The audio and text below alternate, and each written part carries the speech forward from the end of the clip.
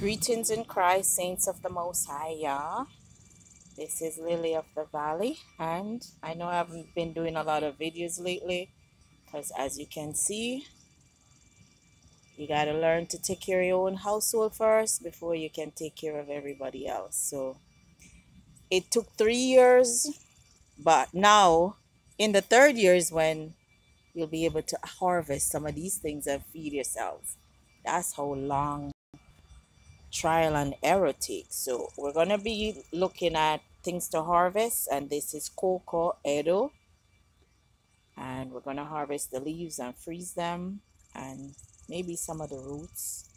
The leaves are edible and the roots, but it scratches. So when you're harvesting these things, the dasheen leaf and the cocoa leaf, you got to wear gloves, and you have to use your scissors and your gloves, and don't let it touch your skin. When you're cooking the leaves, you got to cook them for about like maybe 30 or 40 minutes, because these things will scratch your mouth. So that's one. And then we're going to harvest that.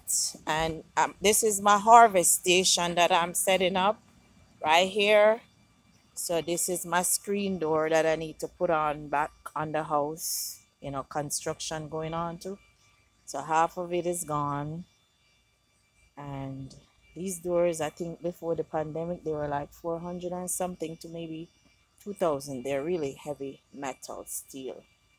So for now, it'll be the harvest station. I gotta wash them down. These are the baskets. I find a lot of these at like the secondhand stores.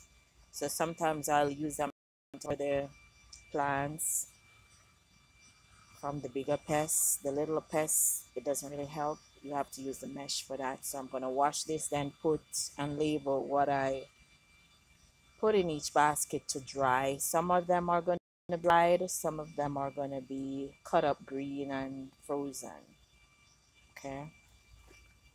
So this is ready to harvest as well. This is the goldenrod, and that is the tall one in the middle is wild lettuce, so I gotta harvest that too. And I got pumpkin over. I don't like the leaves, but you can still boil the leaves, which I didn't know that. So every day you learn something new. They scratch though, they're very scratchy under the bottom, so that's for another time. And then I have to harvest this as well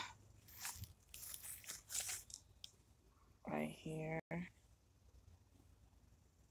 This is the golden no, this is what is this called again? Yellow passion flower. So I have to harvest those leaves as well. And the ones that are evergreen, I'll just leave them in the ground and let them stay there. This is tropical passion fruit, which I gotta put them in separate containers as well. And of course, I forget to label things, so whatever these are, I'll have to figure them out eventually. So for today, that's gonna be what we'll be harvesting soon. And this is the compost pile, or the compost hill. We just throw stuff in here after we eat, like so, and it's become a food hill. So hey, the waste still becomes the food hill. Of course, a lot of pests are in here as well, but that's how the Garden of Eden functions. Yeah, I call this the Garden of Eden because every type of critter comes in here. Once you start growing food, they be like, thank you for growing it. See what I mean? I don't even know what that thing is. These pests, they come from all over. See? So I gotta get another pest app to identify them. So these need harvesting as well, because they will take over your entire yard. And we have a lot of mint. So we gotta harvest a lot of these mints as well. So yeah, it takes a lot of trial and error. It takes a lot of praying, and just don't give up. You know, the Most High will come and bless you with food when you need it the most. He says he takes care of the birds and the bees and the ravens. What about you? He'll take care of you too. That's jackfruit leaf. So anybody who wants some of these things, when we have extras, we'll be selling them or exchanging them or bartering them. So if you need anything to buy, barter, exchange from what I have, which I have a ton of stuff, you can send me an email at zikapukibu@protonmail.com, mosquito, or you can leave it in the comment section. So yeah, so we have to harvest a lot of these and dry them. And somebody says, well, this is comfrey leaves. So all these things in here gotta be harvested. You get the seeds from the carrot. So we're gonna put those in some dried area where it can dry. And then this is coming in. I think this is ground cherry. This is Congo peas.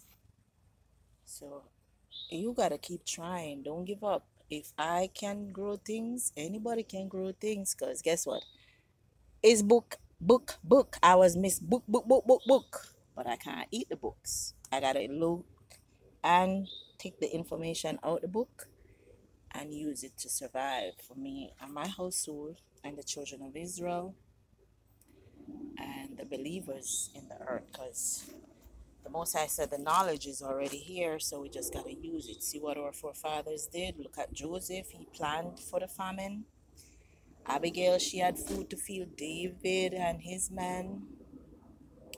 Jesus said we mustn't forget about husbandry, and we must take care of the sick, the widows, the orphans, the sick, the shut-in. So if we don't know how to take care of them, when the Most High give us the knowledge, how are we even going to take care of our households? So these things are what we do. We try and try until we succeed to grow our own foods. Okay, some of them are coming in now, and some of them are ready to harvest. Okay, so with that I say shalom, self-sufficiency. Pray to the Most High for guidance and help, and give him thanks. You know, I give the Most High thanks for all these foods that he's provided us with. So when you need it the most, you'll have it if you ask. And be holy, be righteous, so that when you pray, the Most High can bless your food, bless your womb, bless your water. And you know, righteousness exalteth a nation, but sin is a reproach to any people. So when you see sin happening, just don't look far. It's because destruction comes behind sin. Okay, so with that I say, have a wonderful day, be blessed, and give thanks and praises to the Most High, Jehovah, who provide us with these things. So that means harvesting as well. I think that's German chamomile.